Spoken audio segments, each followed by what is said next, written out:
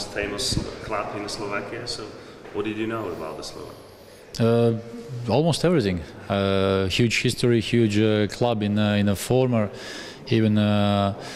country. So a lot of good games, a lot of good details, especially if we speak about the golden days of games against Barcelona and everything.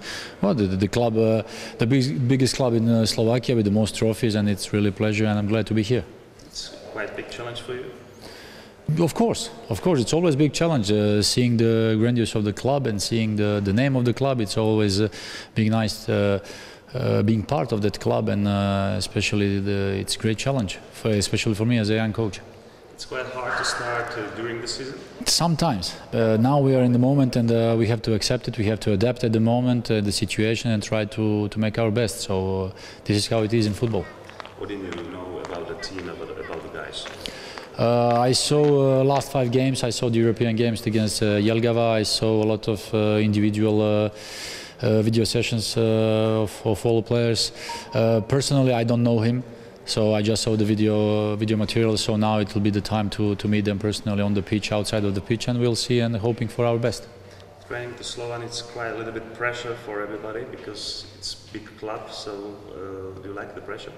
It's in football. It's always pressure. So whoever can't hold the pressure in the football, they must change the job. What do you want to bring to Slovan?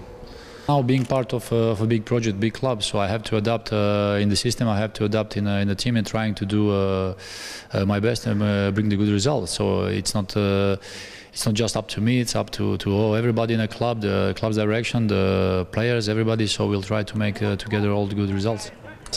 We are facing Žilina on Saturday. It's a difficult game. So what are your expectations towards this match? Every game is difficult, especially now in this moment. So we'll try to focus on some things that we would like to see, and whoever is facing us now this weekend. So it doesn't care.